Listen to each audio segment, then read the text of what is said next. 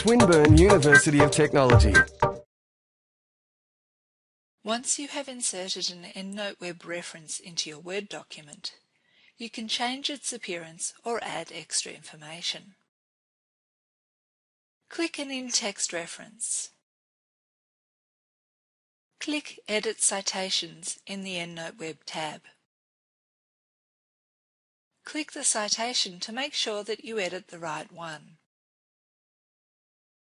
You can exclude the author or the publication year by ticking a box.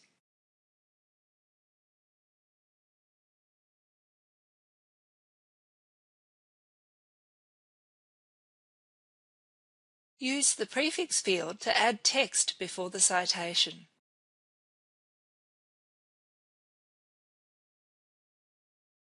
Click OK to save the change.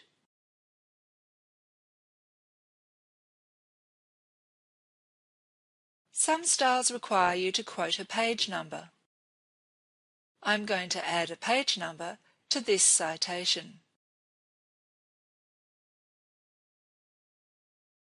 Click the citation. Click Edit Citations. Some output styles are not coded to show changes to the Pages field, so try not to use this option. Use the suffix field to add pagination. The information will show up in any author date style you use.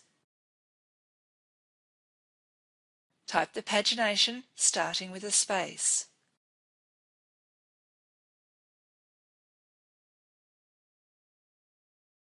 Click OK to save the change.